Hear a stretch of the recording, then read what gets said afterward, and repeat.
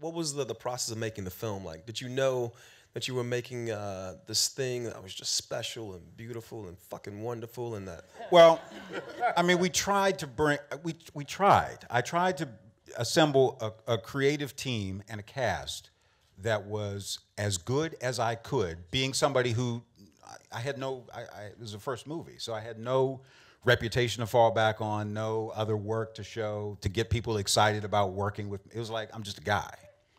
So I did the best I could in assembling these fantastic people and got lucky that this particular group of people fell into the orbit of this movie. It was completely accidental, just the movie gods kind of smiled. The movie gods and Robbie Reed. And as well, we should shout out Robbie Reed, who's out there. Robbie. Where's Robbie? Robbie's out there somewhere. Robbie Reed, the most important black casting director in the history of cinema. Hi, Robbie Reed! Who is responsible for everybody you know.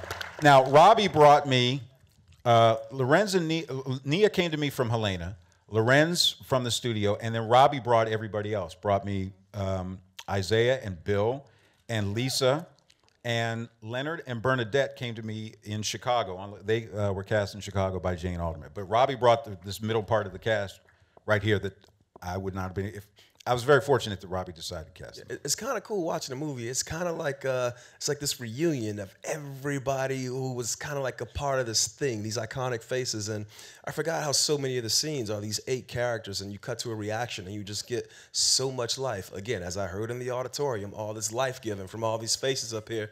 But I wanted to talk to Larenz first, because I read this article that, you know, when the financing came together, it was contingent upon you in a certain way. And when I was doing the research, I looked back at it, I was like, oh yeah, it went from O-Dog to Darius.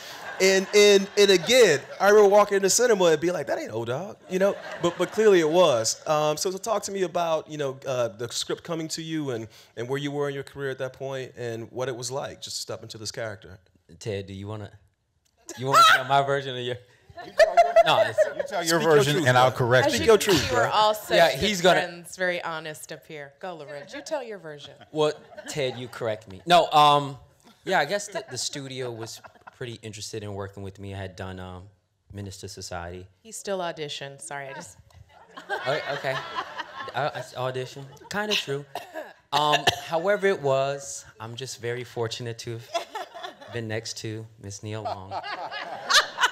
Audition, testing, whatever it was laid out as. But you don't call it audition at that level. You call it a screen test. Screen test.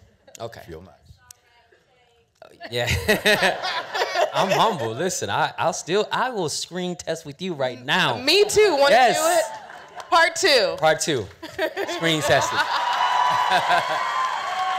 No, listen, when the script came to me, you know, I'm always looking for new challenges and something that would be different. And over my career, as I look back, you know, I don't typically have like sort of a one kind of movie that, you know, that I gravitate towards, different roles. I don't have the same move, if you will.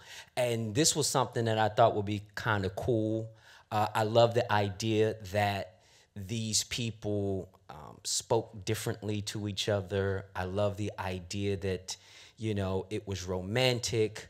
And at the same time, it was going to be in Chicago, and we hadn't really seen anything in my hometown quite like it. So I was able to get a chance to spend some time with Ted. I wanted to have a meeting of minds. He's from Chicago. And we had 2 sort of different points of views about who Darius was.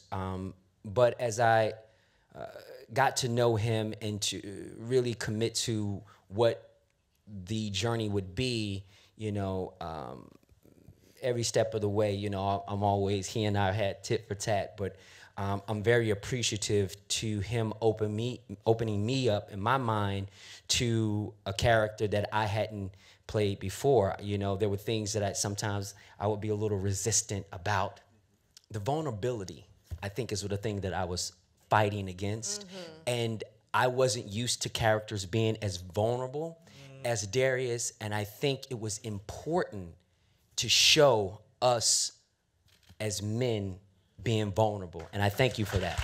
So that was my biggest tug of war. It wasn't about women and all that other stuff. It really was about just being vulnerable. And as I look back on it, and as I am in my own personal life, how vulnerable, you know, I can be, I think it was really, really important for us, for the world to see, and for the culture. So thank you. How you doing? I'm good. How are you? Oh, I'm good. Now, I want to hear a woman's perspective on what it was like to make this film, because so much of it hinges on the relationship between the two of you, both the story that's being told, but also the way y'all look at one another. So what was it like for you to step into this part? Because it was different for you at this time in your career as well. I mean, I was relatively still very new to the business, and I hadn't proven myself to be able to open a movie. And it didn't open so big, but thank God now you guys have all followed us, and it's become a cult classic. And you know, I always say that this film was before its time. Black people were so excited to see ourselves like this, but I think when the film was released, because there was no formulaic process to follow, it sort of got lost as this hidden gem. And I'm okay with that. You know why? Because we're all here today celebrating.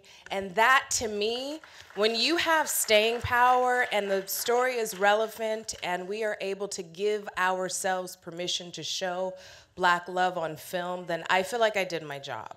Yes. And had the movie done huge, crazy, we probably wouldn't be sitting here right now. Yeah. You know. It's true. And but also for me, I read the script and I thought, wow, this is amazing. I'm from Brooklyn. My father's a poet. My mother's a fine artist. So this world was very familiar to me. And when I look back on all the women that I've played in this beautiful career and these wonderful opportunities, Nina is probably the most like myself. And so when I couldn't sit through the movie, I was gonna cry, like literally, because it touches me in such a deep way. And the only disappointment I have is that we have not seen a film like this since. Yeah.